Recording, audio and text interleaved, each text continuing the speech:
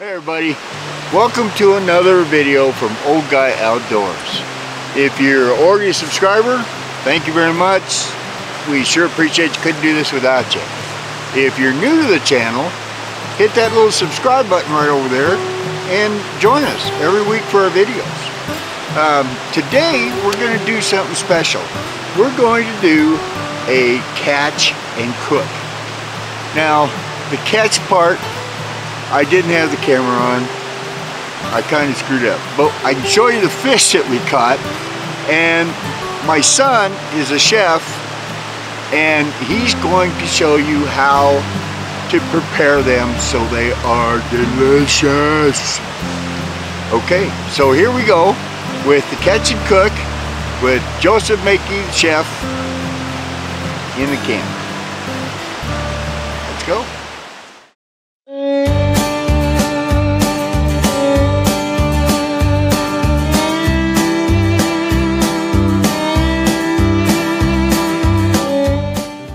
Hello everyone, I'm Joseph. I'm Old Guy Outdoors' eldest son. Today we're going to be doing lemon, rosemary, thyme, rainbow trout. I'm excited. Let's get to it. Alright, so these are our two beautiful mountain lake rainbow trout. And first off, what we're going to do is just pat them dry, rinse them off in the nice cold mountain river and get them all nice and clean. Just gonna pat them dry. Make sure you get the insides also so everything's dry.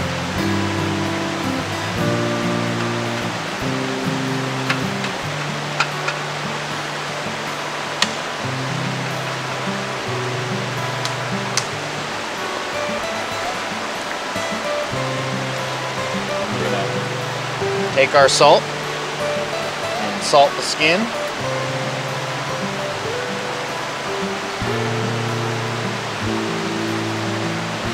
And you can go pretty heavy on the skin. You don't have to go light, because most of the salt's going to cook off anyways.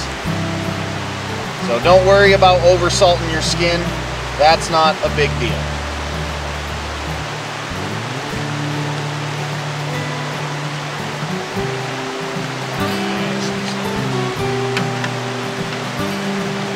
We're going to go ahead and salt the inside.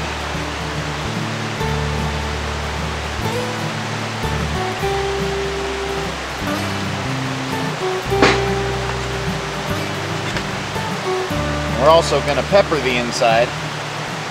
Now I'm not peppering the outside because pepper has a tendency to burn really easily. So we don't want any burnt pepper on our fish, we just want it to taste like pepper. So pepper in the inside, and we're gonna cut a few pieces of lemon.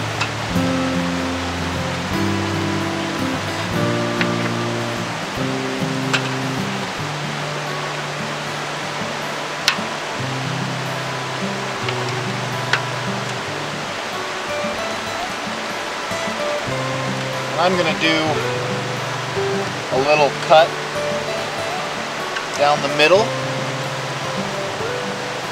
And just fold it up just like that, and then I'm going to place it in the fish just like this. Do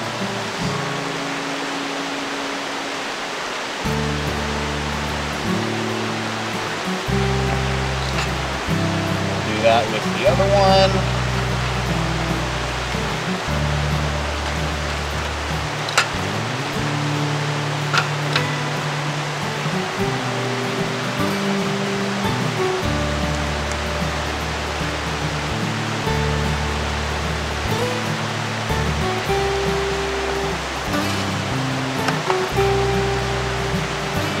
Take some of our nice pretty herbs here.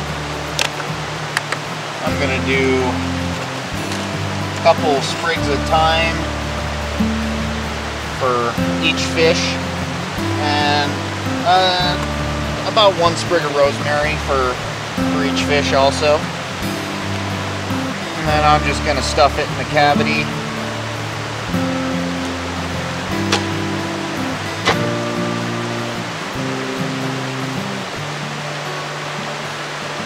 I found this cool little fish basket. It's basically just it's a clamshell, you open it up, you put your fish in, you close it, you put it right over your fire. Makes really good, cooks really good fish, gets the skin all nice and crispy. Probably one of my favorite camping tools. I'm just gonna place them both right in there. And I'm gonna face them toward each other so none of this lemon or rosemary and thyme falls out.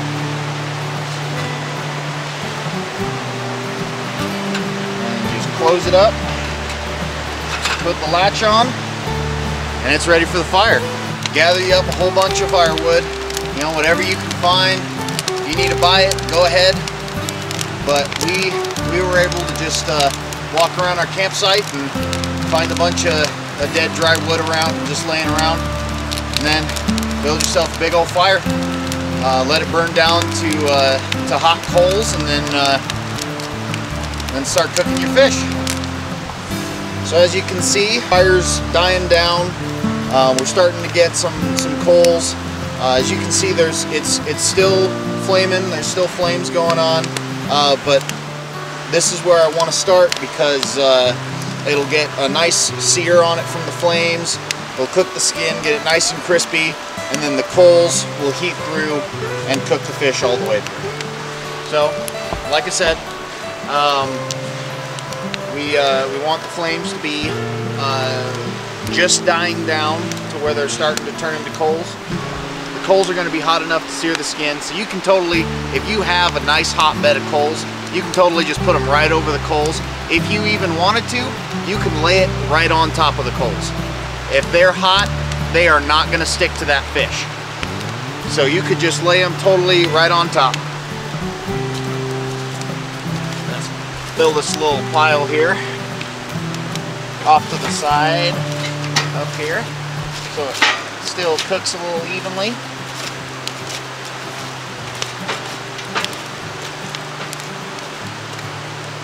And then I'm just going to put them in just like that. Then yeah, I'll leave the heads on, especially if they're this small. Some people like the heads on the fish. Personally, I like the heads on the fish because that tells me when it's done. When the eyes turn completely white and you can see a little black bead in the eye, that's when they're finished. So that right there is what you're looking for. I'm gonna let it go a little bit longer because even though the skin is burnt and a little bit crispy, that meat underneath it is not quite yet cooked. So we're just gonna go ahead and put it right back on. Do a couple more minutes and then we'll flip it over and put it on the other side. If you want to eat the skin, cook it at a slower temperature for a longer duration of time. But yeah, most people don't eat the skin, so it's totally up to you. I love the skin personally. I like crispy skin with my fish, so yes, I'm gonna eat the skin. Okay, so we're just gonna start here by pulling that little latch back, and always make sure you have a towel or something to hold against that, or a hot pad or something to hold against that grate, because it is very hot. And so what I'm doing here is basically putting my fork in between the little prongs to push the skin off. My basket's a little bit older and likes to stick a little bit sometimes. And all you're gonna do from that point is push your fork or your spoon down to the spine till you feel the spine, and then run it all the way along the belly until your meat comes right off. And it should just come right off. If it doesn't, you probably need to cook it just a little bit longer. There's my finished presentation. Thank you guys. Oh, this is delicious. You can taste the rosemary, you can taste the lemon. It's flaky and nice. Oh man, delicious. I wish they were bigger trout, but they were just little stream trout, so we had to take what we got.